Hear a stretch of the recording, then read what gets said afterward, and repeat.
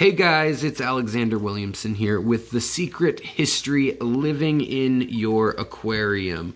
Today we're going to be talking about one of my favorite fish in the entire world, and that is catfish. Catfish as a whole. So we are going to be going over 10 of the most amazing facts about catfish.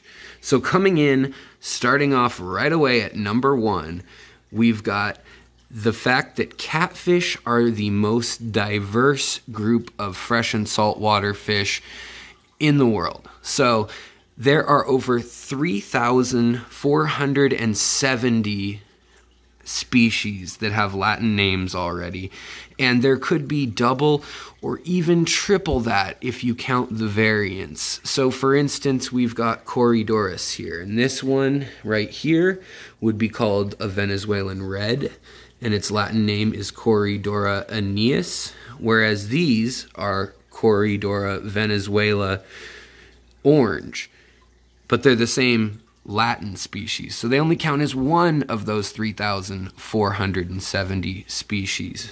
Back here we've got a leopard frog pleco, and they come in yellow, orange, black, white, all different colors of that stripe pattern. So in all of the fish in the entire world, catfish make up 10.8% of the biomass. So 1 in 10 fish in the world is going to be a catfish. Now, beyond that, out of all the vertebrates in the world, mammals and reptiles and birds, 5.5%, or 1 in 20 animals in the entire world that are vertebrates, are catfish. So just a ginormous group, and some of them live only a number of years, some of them live 60, 70, 80 years, and they run the gamut from being carnivorous to detrivores, eating food and waste and plant matter on the bottom, to herbivores, and everything in between. They're truly incredible fish. So, coming in at number 2, we have that catfish are the largest bony fish in fresh water, and also one of the smallest as well. So the Mekong giant catfish has a record size, coming in at 646 pounds as the biggest catch, and that was in the year 2005 in Thailand. That fish was over 8 feet 9 inches long, and other Mekong giant catfish have been found to be 10 foot 8 inches long is the length record. So just incredible size. I mean, if we're looking at this aquarium, that is the size of 3 of these aquariums end to end, to give you an idea of size. From here to the window, and the size of a grizzly bear in weight. Now, on the far other end of the spectrum, we have species like corydora habrosus or hastatus and pygmaeus. So we have these dwarf catfish and tiny catfish such as anchor catfish. Some of them come in at less than 1/3 of an inch, 32 millimeters long, full grown, and many of them weigh only a few grams, less than half an ounce. So just incredible fish, and that's full grown. You can also see that the babies of some of the ancestors up here are a mere millimeters across and not even a centimeter long, swimming up there when they're small. So let's come into number 3 on the facts and talk about something that may actually save your fish's life, save you money, and save you grief. And that is that corydoras are the lovely little species we have here, and that they are often a venomous species. So What's the difference between poisonous and venomous? Well, it's been known that they had poison in that when you put them in bags for shipping sometimes, they would actually foam up the water. The water would get milky, it would look foamy, and out of nowhere, the fish would die. Well, it turns out that this was not just a poison they were secreting. This was a venom as in a toxin that they inject on demand. And basically, these fish have a little organ or sac right behind their pectoral fins, and their pectoral fin has a bony ray on it. Now, some of the species of corydora have a V-shaped bone there, or a little slot sort of shape, and that can actually be used as a spike to inject poison. And because corydora are so common in our hobby, you'll have known probably a handful of the species that are most commonly known to be venomous and can oftentimes kill themselves when getting ready for being shipped. And I'll tell you how you can prevent that in just a moment. But coming in as some of the most well-known poisonous varieties, we have the corydora sturbi, the panda corydora, the mete corydora, the adolphoi, and the rabaudi corydora, as well as the trilineatus, which gets sold as the corydora julii frequently.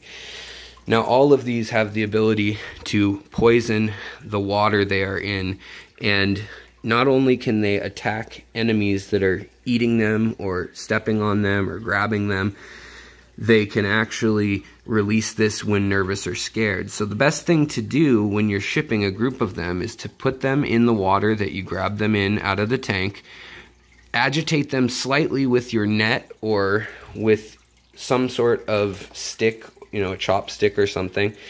And then after a few minutes, you don't want to hurt them, but you do want to startle them slightly. And after a few minutes, you want to change that water and replace it with new, fresh, dechlorinated water, and then ship them or then transport them in the bag or bucket or however you want to do it. So here we have the mama lemon pleco. We have a father lemon pleco with the big bristles on his nose here and the big head. And then in this tank we have, like I showed you earlier, babies of various sizes growing out, juvenile lemon plecos, 144 A's if you're going by the loricaridae or L number series. So coming in at number 4, we have another incredible fact.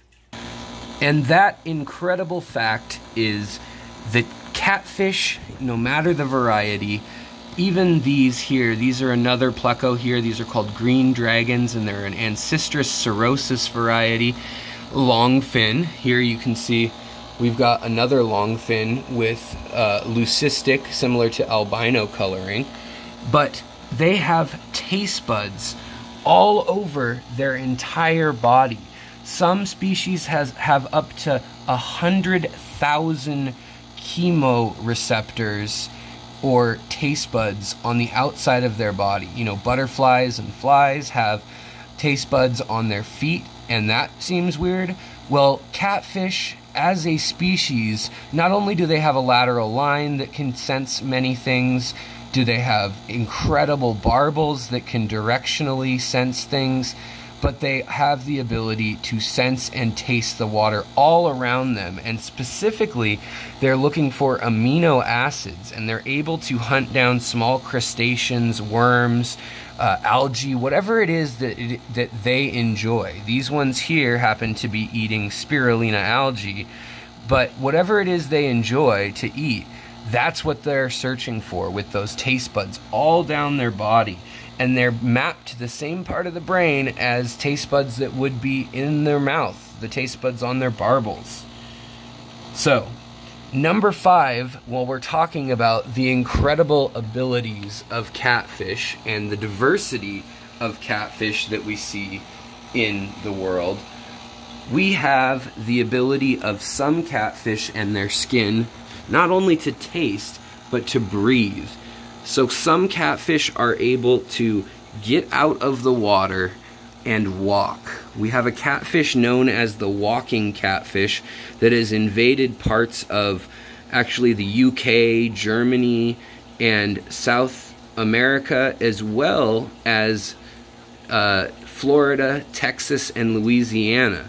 Now, this catfish, the walking catfish, can actually get out of water, and it can breathe air through an organ similar to lungs, basically, by gulping air.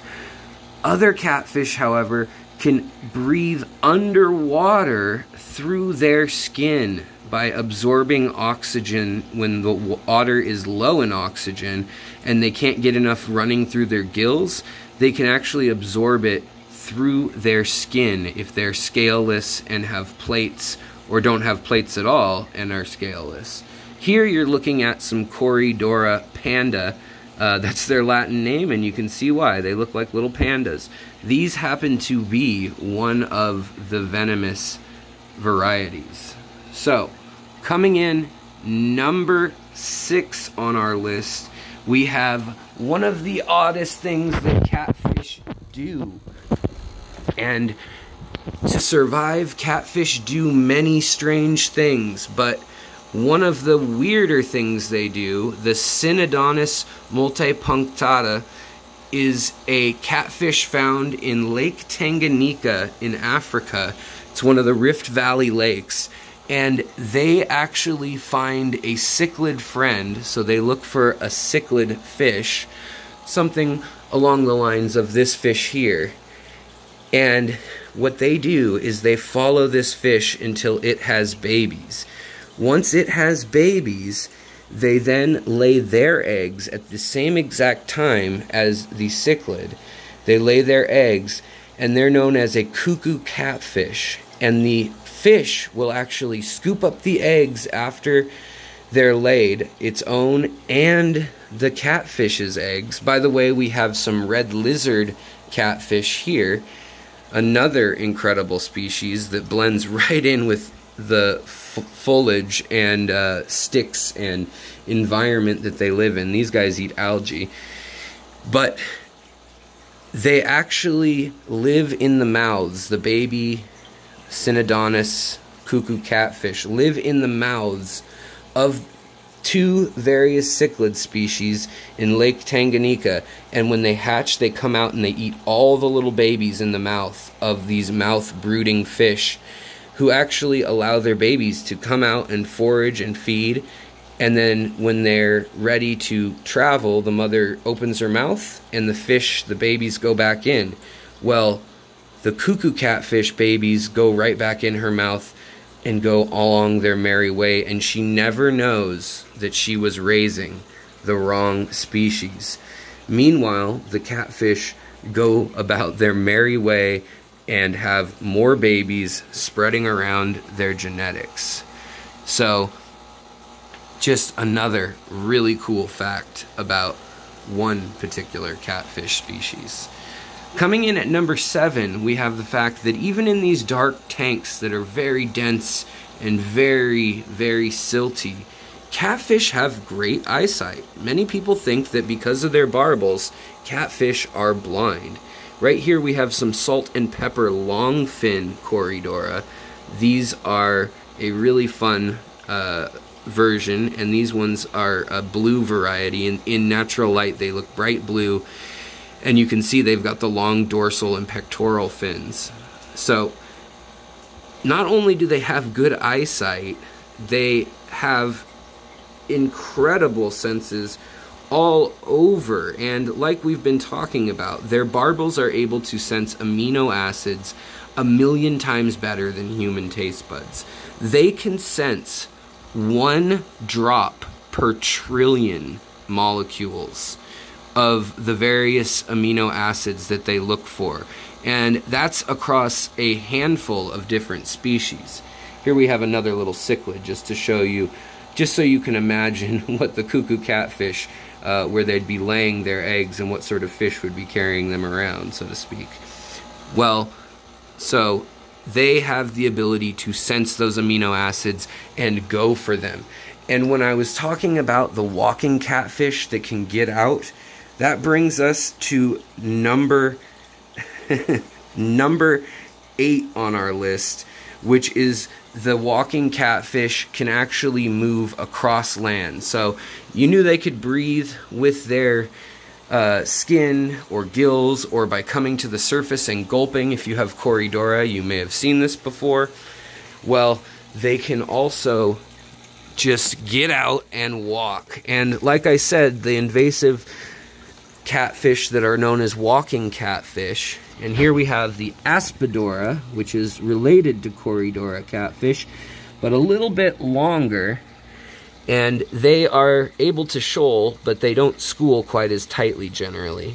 However, let's keep going and talking about these incredible creatures when we're talking about number 8, the walking catfish fact, which is that they can go up to 2 miles across land in a single journey.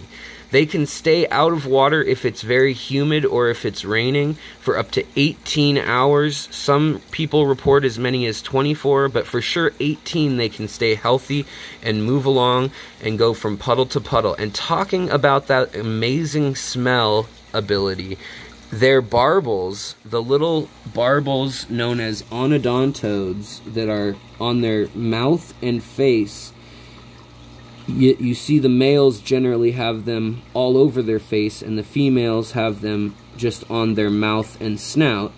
They're able to directionally sense with those, and they can actually smell fresh water versus dirty water. And that's why in the middle of the desert, they can get out the African catfish as well as the Southeast Asian walking catfish. During the drought or dry season, they can get out and walk 2 kilometers, 3 kilometers, and a day or two, and all they need is rain or a little puddle to rejuvenate, and then they can continue on their way. Just an incredible ability. Number 9 on our list of facts is going to be that catfish can talk. So you may not think of fish as speaking, but catfish have the ability to make audible noises. And across the various species, they have quite a few different little tricks on how they do speak. And one of the most well-known types of catfish that makes noise is the croaking catfish, like the croaking gourami. Here's a type of gourami while we're on the subject. They're able to click a little bone on their body, under their armpit, near that venom gland where the corydoras have it, under their pectoral fin, and they're able to rub that and make a creaking noise that sounds like croaking of a frog. And that allows them to communicate underwater and during the mating season with other catfish. It's simply an amazing ability that they have. And they can also use what's called a Weberian apparatus, and they can click together these muscles and bones inside of their body and make noise that way. Other species, like the African squeaker catfish, is able to use its own air bladder, which they use for stability, to make squeaking noises and loud-pitched noises that they can hear across the water. And because high-pitched noises travel differently in water, and sound can travel much better in water oftentimes, many catfish actually have... Boy, this guy's full. He's had enough bloodworms. Many catfish have the ability also to make deeper noises by clicking bony parts of their body together. So they can click together plates in their mouth, bony plates that are made up of teeth, and that will make a bass noise, whereas the squeaks come from their air bladder. Just incredible, incredible creatures. Alright guys, coming in at number 10 to round off this talk, we have that catfish are found all over the world, and that they have abilities that other fish could not even dream of. We have clear catfish like the Thai glass catfish. We have striped catfish with barbs that are venomous on them. We have poisonous catfish that if eaten are venomous. We have some that can live in mud, freshwater, salt water, and we also have incredible species. This little leopard frog catfish here will grow to about 5 inches, 4 inches, fully grown, and have a big pot belly. But out of their diversity, a few more of the incredible things they can do is some of them can have up to 100,000 eggs at a time. There is a Japanese catfish that lives in the ocean that can have up to 100,000 babies at a time. Other catfish have other ways of raising their babies. Some protect the babies until their yolk sacs are absorbed, like these plecos do. The corydoras here, these corydora, they actually don't protect their young at all. But number 10 really is the multitude of ways that they've evolved is more diverse than any other group of fish. And they have had the ability to produce electricity both through muscle spasms and through creating an electrical field in their own body with an organ that uses static electricity charged up within them that we still don't fully understand. They can use that for echolocation and navigating. They are an incredible fish. They have the ability to breathe out of water, underwater, absorb air through their skin. I mean, you name it, they can do it. Autosynclus, these are another great catfish. If you're in the aquarium hobby, they'll clean your tank for you, they'll clean your rocks for you, and they're just yet another amazing little species of fish. And yet again, here comes another little gourami while we're at it.